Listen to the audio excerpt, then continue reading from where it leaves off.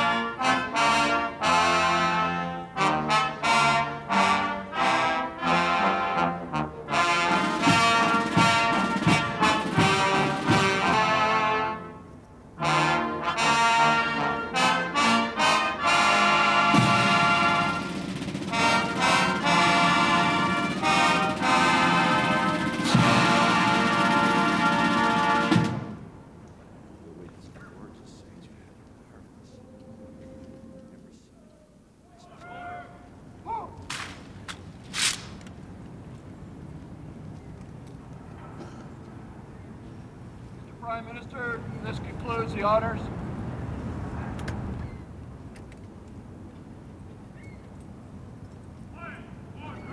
Order! Order! Order!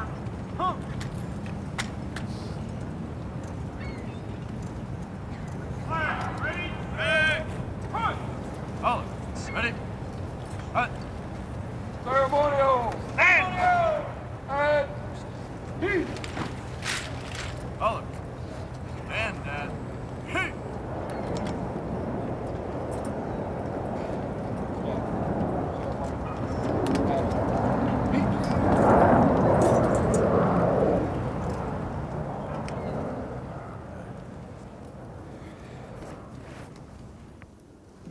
Prime Minister Mulroney, today we offer you a heartfelt welcome.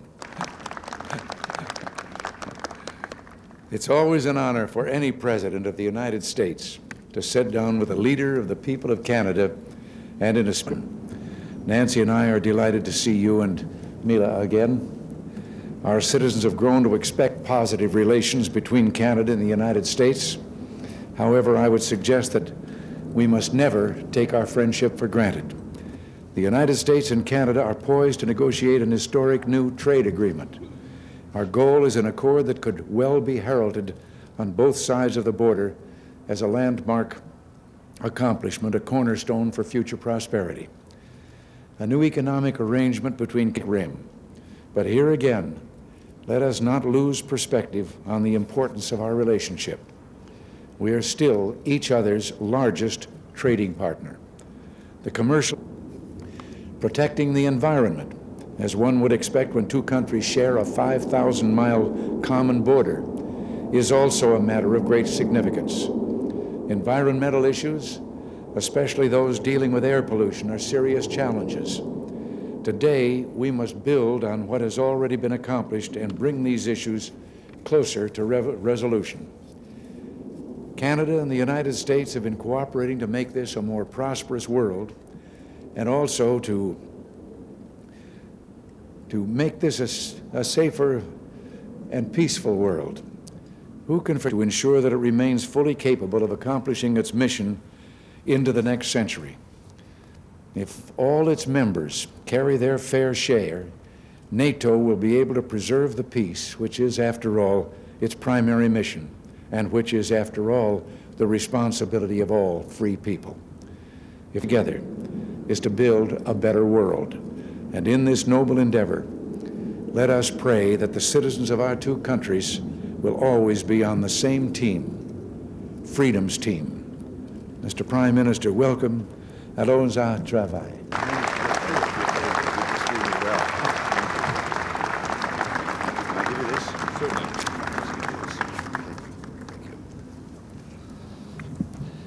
Thank you, Mr. President, Monsieur le Président. It's good to be with you again. I want to repeat now that harmonious and fruitful relations between Canada and the United States are a top priority with us. With that in mind, we agreed from the beginning that it would be useful, indeed indispensable, for us to meet annually. And so we met 1 year ago in Quebec City. You remember, une ère de consultation et de coopération, de cordialité et d'égards mutuels entre les deux peuples qui se tiennent en haute estime. Canadians and Americans, though different in many ways, share many of the same values. These meetings will provide a bilateral agenda, not all of them near resolution by any means. But let me say first, Mr. President, in a way, one another's largest trading partner. But we don't take one for granted any more than the other. Friends stay in touch, and partners have to work at it.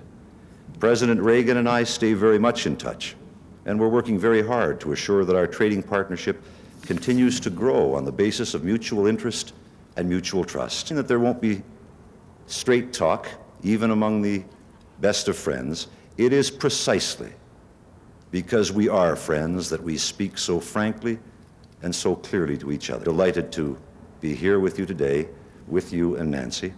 We very much look forward to our meetings and just getting to get. Thank you, sir, and thank all of you. Thank you.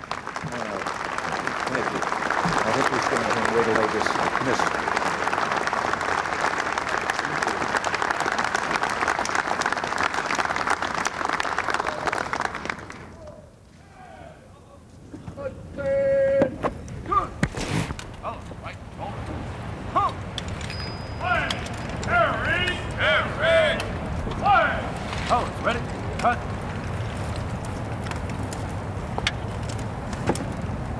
President. This concludes the ceremony.